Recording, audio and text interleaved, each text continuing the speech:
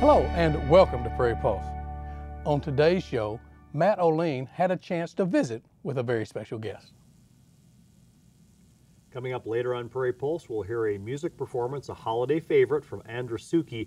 But first, our guest is Luke Larson. He is the author of an interesting new book. It is called Keeping Company with St. Ignatius, Walking the Camino de Santiago de Compostela. And Luke is with us on Prairie Pulse. Before we get into the book, Luke, tell us just about your background, where you're from originally, and how you came to write this book. Sure, thank you. Thanks for inviting me to be here with you today, Matt. I'm originally from Montana, and that's where I met my wife. I was a hospital chaplain at the time, and in Billings, Montana, and I met my wife, who was a nurse at the time, and then we, through my advancement, through my career into mission integration, making sure that our hospital system is true to its mission and values. That's my job. And so that brought me to Eastern Oregon and then to Fargo for this position. And my wife and I actually live pretty close down here in a downtown condominium, and we've been here for 7 years.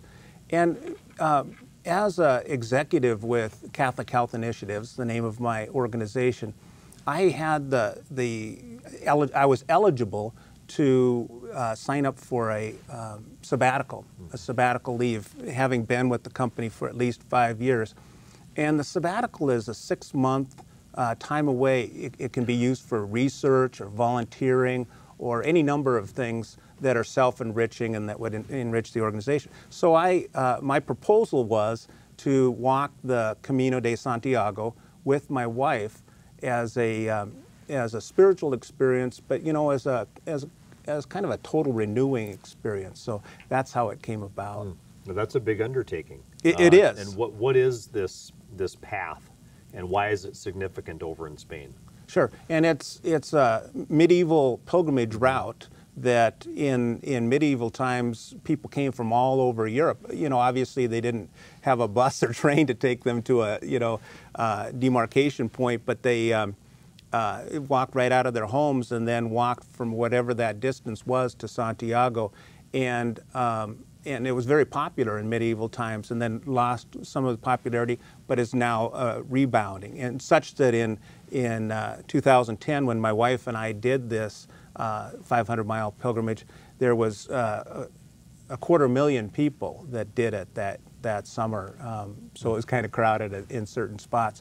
But it's a pilgrimage route, a Christian pilgrimage route that takes people to Santiago, which is Spanish for St. James, and so it's the traditional burial place of St. James, where St. James is believed to be entombed. So. And what's the significance of St. Ignatius? Is that who you're talking about, or is that a different saint, keeping company with St. Ignatius? Sure, and that comes about with St. Ignatius of Loyola, and part of the pilgrimage goes through his Basque homeland. And so, you get a sense of the hills and the sheep-speckled, hillsides of St. Ignatius's background. It comes about with my desire to keep company with him, to companion him on a journey with my Jesuit background. And so St. Ignatius was the 16th century founder of the Society of Jesus, which is commonly known as the Jesuits, a religious order in the Catholic Church. I was with the Jesuits for 8 years in the early 80s and 90s. And so it's that spirituality of St. Ignatius and background that prompted me to want to companion him along this pilgrimage route. So it's kind of ironic, isn't it? I mean, where you have a traditional pilgrimage route that is to St. James's burial place, in the Cathedral of Santiago, St. James, to accompany St. Ignatius. But, I let St. James come along too. Now, your wife came with. Yes. Talk about that decision. Do you guys have kids? We do. They're adults. Okay, all right. So I was like, who's going to take care of the kids? Right, yeah. So. And they're adults, and we do have grandchildren. But the impetus for the pilgrimage actually came from our adult daughter, who became interested looking at this pilgrimage route online. And then my wife started going, well, maybe I should do it. Maybe we could do this as a mother-daughter thing.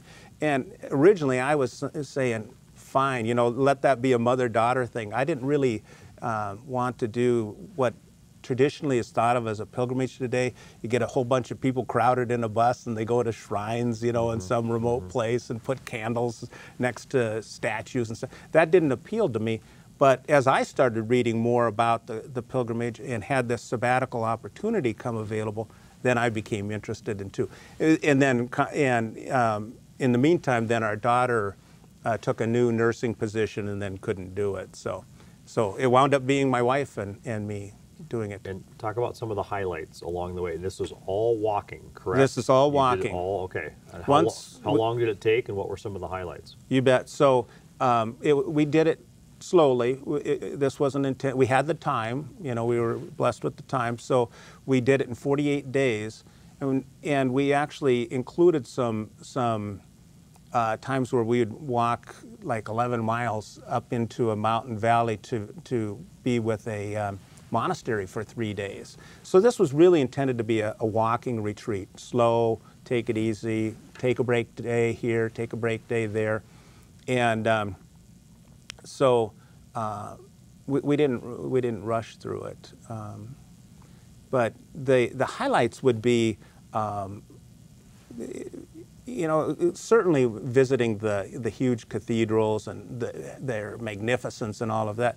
But ironically, some of the smaller churches that were, you know, it just had a real presence to them, really tugged at our hearts, you know, and we felt a real connection there. But, you know, really the Camino is all about the people. Mm-hmm. It's a cliche to say it's not about arriving in Santiago. It's not about the arrival. It's about the journey, but it's really about the people. So visiting with people at afternoon break stops, or you know, that kind of thing was the real joy of the experience. Is this something a lot of people do? I mean, did you meet people along the way that were also doing? It's called the Way, right? Right. Exactly. Were there other people doing this walk at the same time you were doing it, or were you the only ones? No, quite a number. So, but we didn't go with a group. I mean, it was just two of us. But yes, and the fun thing about that is you and I might meet on a Monday of the week, and then you say, oh, I'm going to stay at this next stop an extra day or two, and then we go on, but then a week later, you and I catch up again. I mean, so that was kind of the fun of meeting up with, it seemed like old friends along the way. So there were upwards of 250,000 people that one year that we went. So there were quite a few people on the road. Of course, as you start out, we went over the Pyrenees from France to Spain, and then all the way across Spain. Those first kilometers, you know, those first days and stuff weren't quite as crowded, but of course as you got closer to Santiago, then it was much more crowded. And where did you stay along the way? Did you have it mapped out ahead of time? We're going to stay at this place and this night, or how does that work? We had it roughly plotted, and guidebooks give you some pretty good indications of the best places to stop, type of thing, along the way. But we didn't stick to a real strict schedule. In other words, if we said, oh, this is a really nice community, a little beautiful church, let's spend a couple extra days here, or a monastery where, you know, we felt comfortable and wanted to stay in. So we didn't stick to a strict schedule. But I'll tell you one thing that we did as a little bit of an older couple. We did not always choose to stay in, they call them albergues or refugios, or the other name is simply a hostel, you know. But you could get those that are just filled with 100 people in, you know, mostly younger folks that are in bunks and that kind of thing. we had an experience with that thankfully we didn't have, but somebody that started at the same time that we did. The woman had 85 bed bug bites in one night. Boy.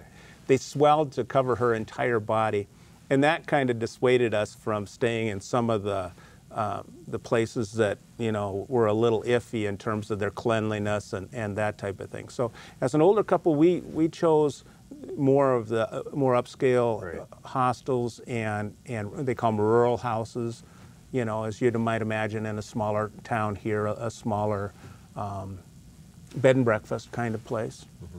Now, you mentioned in the book the actor Martin Sheen made a movie called The Way. The Way. About he did this walk as well, or his son did. Emilio Estevez, tell us about that, and you think it really kind of highlights what it's about. And Martin Sheen put his endorsement on the front of my book, and so I had this chance to talk with him, and that was a highlight of my life, of course. But the movie, The Way, really is true to the experience of the Camino. So when you're watching the movie, you see friendships develop and they get closer. I mean, they become closer as friends. The motivations for starting the Camino might be completely different at the start from what people wind up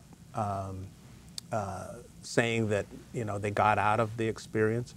So, and that, you know, even in the movie you get some glimpses of them just kind of being irritated with each other, you know, and that's all part of the experience. Yeah. But it's, I think it's a great movie, and I don't say that because right. Martin and I have this a little bit of a connection there, but it is true to the experience.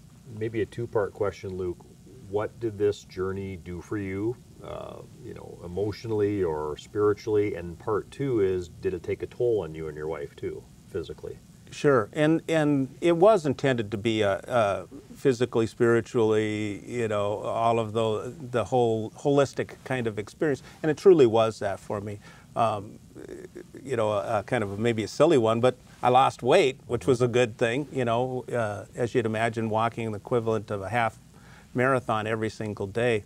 But then just that sense of being away from my work and the daily activities that are the normal routine, just to be away, and then to have that time to reflect and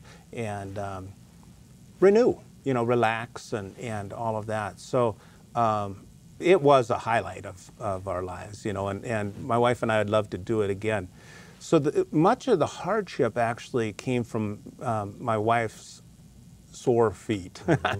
She has bunions, and you know, she'd do pretty well the first maybe 8 miles, and then her feet became pretty pained, you know, pretty painful. So that was just, you know, loving somebody and never wanting to see them hurt, and there was a couple times when my wife would just be finishing those last couple kilometers and crying, you know, but you know, it was her desire to continue. I mean, you know, we did it. Mm-hmm. So, and what happens when you finally reach Santiago? What is that like? You know, it's a great question, because people experience it in different ways, and so the guidebooks tell you to don't get your expectations up too high, because you may be disappointed. And quite frankly, my wife and I did kind of have a little bit of a letdown that day when we were into circling the courtyard and going right up to the cathedral, because it was a sense of it's over, you know, and this is it, and is this really it, you know, and is this what it's all about? All of those kinds of emotions. And it was interesting, even after the Camino, where we're in Santiago for a couple days, and then we continued some of our travels in other places in St. Ignatius's hometown, all of those kind of places after the Camino. We walked, even when we didn't need to. We were just not anxious to, or let me put it this way, we were reluctant to give up our identity as pilgrims, walking pilgrims. So. Why are pilgrimages important in the church, and are they still important or not? Yes, and it is an ancient spiritual practice, and it is one that was seen as suspicious for a certain time in history. I couldn't give you the time period, if it was decades ago or a century ago, where it, if you think about it, a pilgrim that is migrating around the countryside isn't at the diocese, isn't at the particular parish or the particular place that they normally are. So they're kind of free, and free to experience life and their spirituality in ways that they might not have. So there was some suspicion at one time with pilgrimages, but there's such a rebound now, and I know of no one that would say that that would discourage. But it's not only Christians, you know. Muslims go on pilgrimage, and actually most of the world great religions, the practitioners of the world great religions, all have some form of pilgrimage. And tell me about the decision to write the book. Was that always a plan to write a book about this, or did that come after you got back? You know, and I had in my mind that I like to write, and I've always wanted to write a book, but going into the pilgrimage, I did not think I would write a book. I thought I might write some articles about the experience, but and in fact, I was suspicious of people that were on the Camino, where you knew that they were interviewing people, or, you know, I'm going to write a book about this kind of thing. That seemed to me like it was a distraction. You know, we weren't really in the moment. But as I walked along, and I had more of that sense of kind of effortless spirituality. You know, I kind of felt like I'm walking with Jesus and walking with St. Ignatius and walking with St. James, real naturally, like you and I taking a walk together. You know, sometimes we talk, sometimes we just walk in silence. It's all good. And that insight of walking as a way of just simply companioning somebody was the impetus for the book. And so so as I walked along, and, you know, as the pilgrimage progressed, then I started thinking a little bit more about writing the book. And what's been the reaction to the book, Luke, so far? Well, people or readers? You know, very good. I'm not getting a lot of specific feedback. Some people are saying that they are going to walk more as a way of simply companioning Jesus, incorporate that more into their daily routines, kind of thing.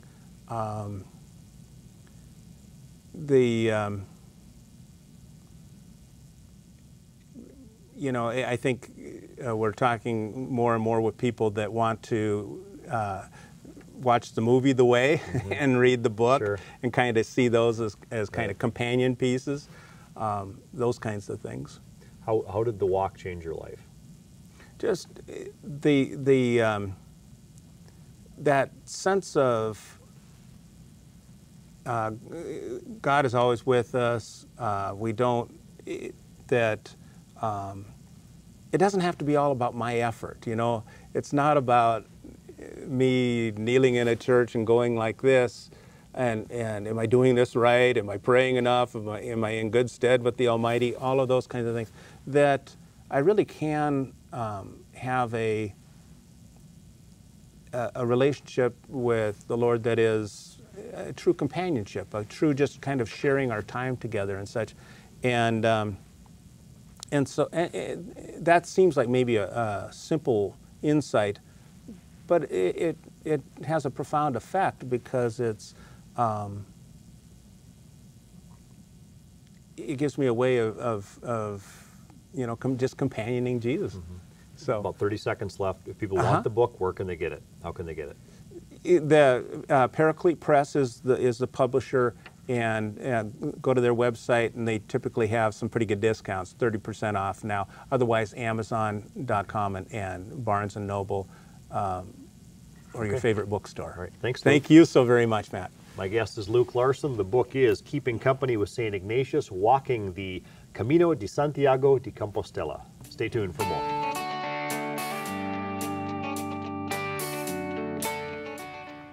Andra Suchy was raised on a beet farm and wheat farm in western North Dakota, where music was a big part of her family's life.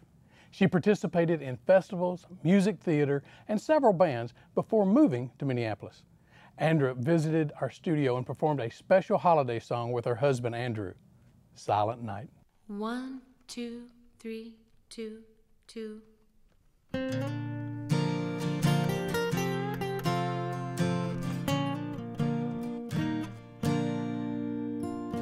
Silent night, holy night, all is calm, all is bright, round yon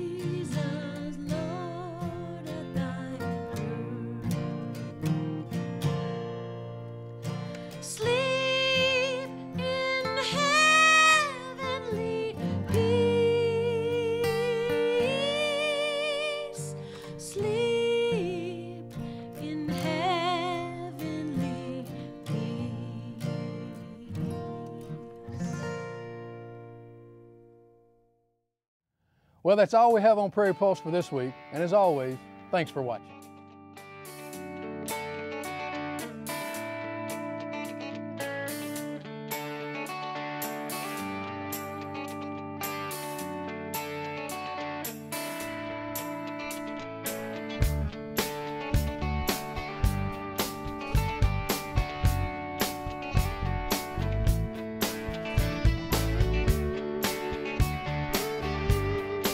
Funding for Minnesota Legacy programs are provided by a grant from the Minnesota Arts and Cultural Heritage Fund, with money from the vote of the people of Minnesota on November 4th, 2008, and by the members of Prairie Public.